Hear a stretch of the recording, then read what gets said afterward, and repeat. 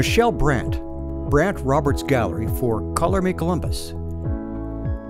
The 2020 school year has been a year like no other, with students and families facing the challenges of getting a dynamic education while distanced from teachers and classmates.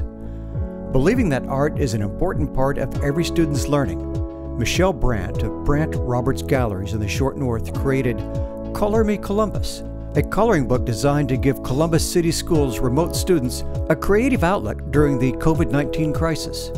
Initially, Brandt considered making gallery artists' work available for printing and coloring from home, but she realized some families may not have access to a computer, printer, or coloring supplies.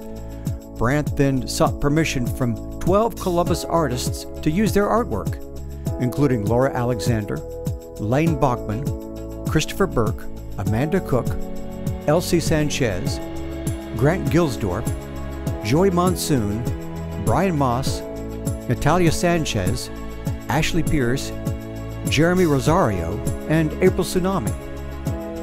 Using their work, she partnered with the schools and a private funder to print and distribute 1,500 coloring books and packs of colored pencils to CCS families at 15 mail distribution sites throughout the district.